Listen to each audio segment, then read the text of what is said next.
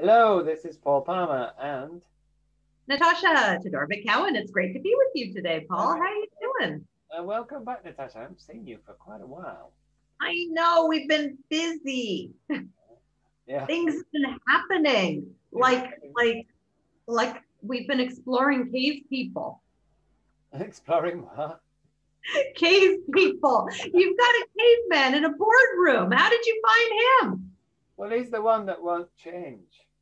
So Oh, everybody knows, everybody knows that they need to change. Everybody in the pharmaceutical industry knows that the regulations are changing.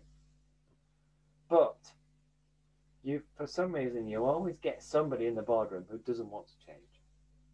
well, it's a cold day and he knows that the heat needs to go up. So he built a fire rather than turn on the thermostat. Yeah, he didn't know about the thermostat. He did his fire in the middle of the room. But then, Of your pictures. And, it's a great metaphor for folks who just keep doing the same thing. Sometimes because they're so used to it, sometimes because they don't know better, sometimes because they're afraid to try something new and fail. And sometimes because they're hearing contradictory messages. So it's better to not do anything until everyone else has figured it out so you don't get yelled at. well, that's a good point actually, because there is a significant element of, well, I'm getting told to do 5 different ways, so I'm going to wait till somebody decides which one I've got to take, rather than, as my boss is telling me, to try one of them and then fix it if it don't work. Yeah, I mean, look how many times people try stuff. They waste time, they waste energy, they waste life. I've been doing interviews actually right now for an organization where we're trying to put together their culture. So we're doing the assessments, I'm doing the stakeholder interviews. And I was talking to an employee who was saying exactly that, where he'd spent 2, 3 months working on a project, putting his effort in, doing overtime just to find that the whole thing was canceled. It's like, you know what? I'm not going to do things when you guys are just going to change your mind and cancel it and erase all my work. Uh-huh. So, that communication piece, getting clear on what needs to happen, getting people on board, getting the apathy out of the way, getting the multiple changes that didn't work and the memory of that out of the way. There's so many things that are holding back that clear progress to a goal. I think I think it's a lot of the time it's fear as well. Yeah. I think they're scared of doing it wrong Yeah. because there's a very strong um, ethos of, well, that didn't work. Get rid of the person, put somebody else in the place, and they'll fix it instead.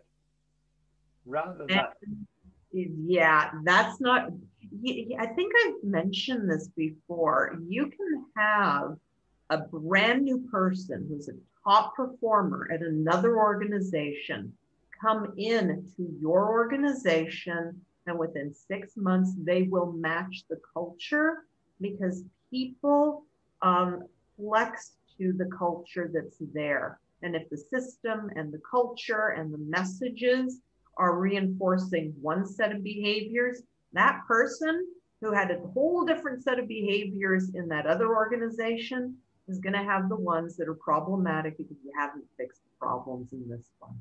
yeah, yeah, and I often see it's either a blame culture or a bullying culture. Mm. So And when you're seeing blame and bullying, what are some of the behaviors you see? Because the blamers and the bulliers don't see themselves as doing that. You find that? um, sometimes, but more often than not, they know they're doing it on purpose.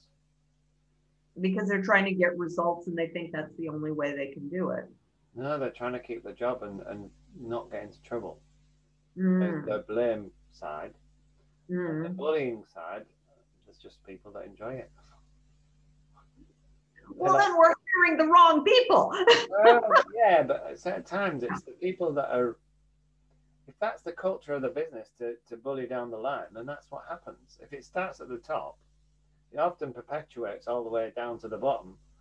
Yeah. And you bully the team and you bully the next one up and you bully all the way down to the bottom. Because that's what the head of site or CEO or whatever's doing. They're bullying you into doing what you want, what they want you to achieve. Yeah. Pass it on. Yeah, I remember a cartoon where the boss kicks the employee. The employee goes home and he kicks the wife kicks the kid kicks the dog kicks the cat. I think the cat kicks the mouse. I don't know if it kept going, but but yeah, like that behavior is shared. Behavior is modeled. And behavior is what most people define the culture to be. And I define behavior as at the surface level that is the most easy to change.